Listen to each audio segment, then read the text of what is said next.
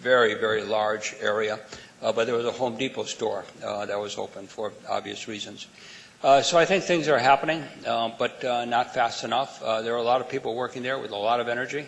And if I had to, if I was going to bet, I'd probably want to have a little more knowledge than I have. But if I had to bet with the knowledge that I have, I would bet that things will come back, okay, and that the demographics might be a little bit different, but it's not going to be, it's going to be a diverse city, I think, in the way that it had been.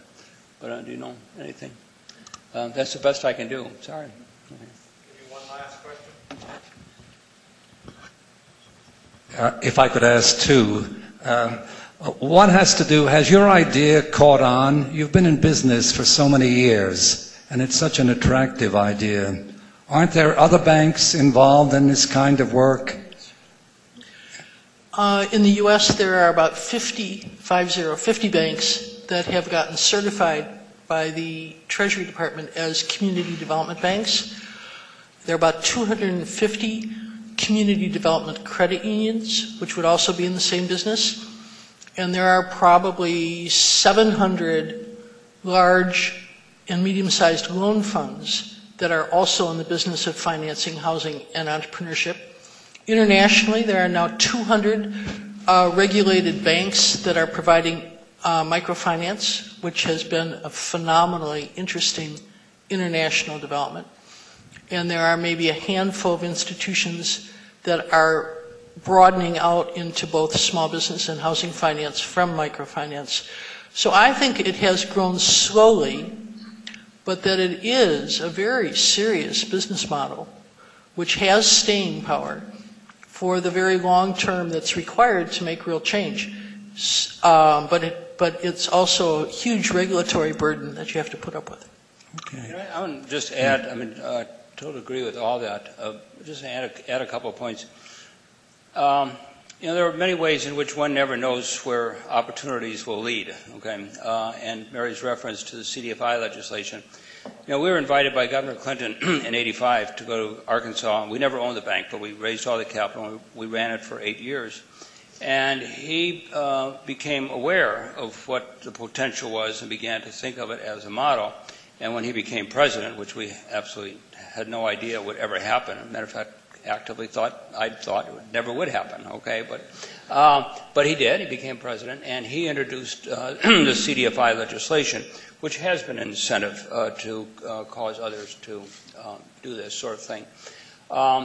It's not a model in which investors are going to get very rich, or at least nobody has figured that part of it out yet. You've got to be sustainable. I often think that this is the only job as an adult that I've had for more than 3 years, okay? And it's now 35.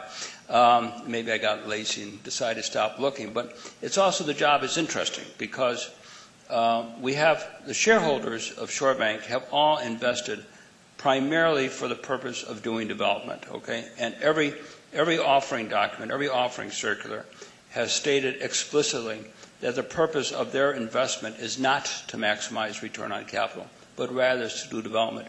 So Mary and I and the other 500 employees of ShoreBank essentially are working for those shareholders. At the same time, the entire organization is regulated by the Federal Reserve Board and then by banking regulators at subsidiary levels. They're under the law, they're obligated to regulate banks to high standards of safety and soundness, which includes profitability. So that we as managers, everybody in ShoreBank, we're on a daily basis satisfying both masters, okay? And if we fail at one, we're finished. And I think that's what makes the job interesting, but it also does not attract large amounts of capital easily. The other thing I would add is that Mary and I were lucky in that we got invited in 1983 to go to help this guy in Bangladesh who had some crazy idea about making loans to poor village people. That was Muhammad Yunus, who won the Nobel Prize in '06. And for 10 years, Mary and I did all the financial feasibility work and helped them to raise about $170 million, probably more than that. But we got involved at the very beginning of the microcredit phenomena. And what's been very interesting, I think, there is, and we have a number of companies in ShoreBank now, Bill's company, it would take the rest of the evening if I went into the detail. Works in about 40 countries, okay? Sometimes providing technical assistance, sometimes investing. And what we're seeing there is much more interest in people trying to start what become much larger systems. I mean, so that, BRAC is one of our clients, still our clients, has about 5 million members in just Bangladesh. Plus, we're helping them raise capital to expand in Africa. Grameen is another 5 million members. They become very large systems. And through some of our companies, we do find much more entrepreneurial energy trying to start these kinds of vehicles. It's really quite interesting to watch. The second question. Good. In terms of today's problems, I was surprised at your numbers in terms of the ability to convert adjustable to fixed mortgages. They seem quite high. What are you doing that other people aren't? Are you accepting smaller margins? Or, it seems like the solution I hear so much about, but it seems to be meeting barriers.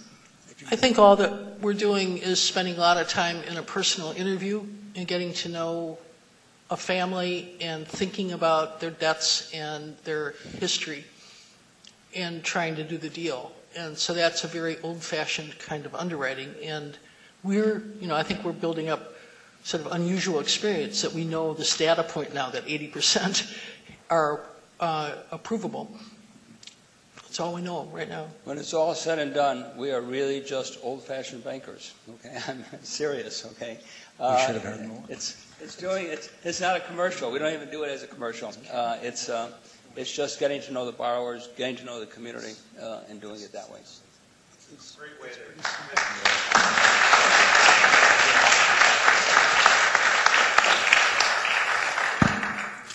Thanks to Ron and Mary for a wonderful presentation, and Father Ted for being with us today, and Josh for your excellent nomination. And thanks to everybody for coming, and I'm sure Ron and Mary to answer any other questions people might have. And thanks again, and we stand adjourned.